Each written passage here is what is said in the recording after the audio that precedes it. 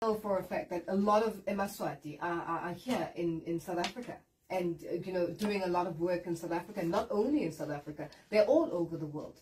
How do we work at getting a country like Eswatini to economic stability, where poverty is eradicated? What are we dealing with? What are we facing?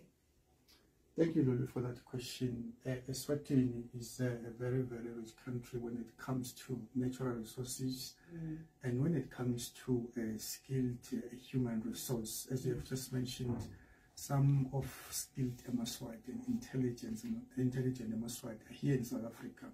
But the political situation is depriving these citizens an opportunity to work and develop their country. You are talking about issues of economy. Issues of economy are determined by political stability.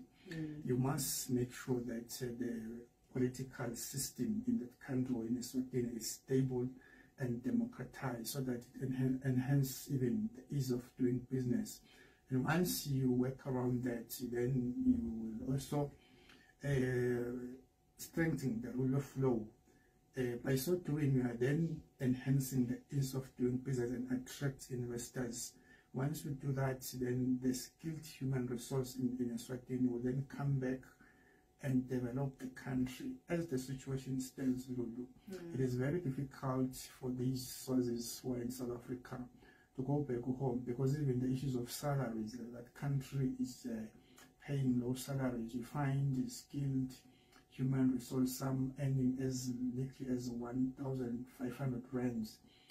People with degrees, even teachers, and they've started contracting teachers working on 1-year contracts, earning around 5,000 or 4,000 rands. These are teachers with degrees. So even the education system, even the health system, nurses and doctors are migrating to countries like the United Kingdom. So what is important in our country, Lulu, is to make sure that we work towards achieving democracy, and everything will be stabilized. Even social and economic development will be stabilized by a democratic political system.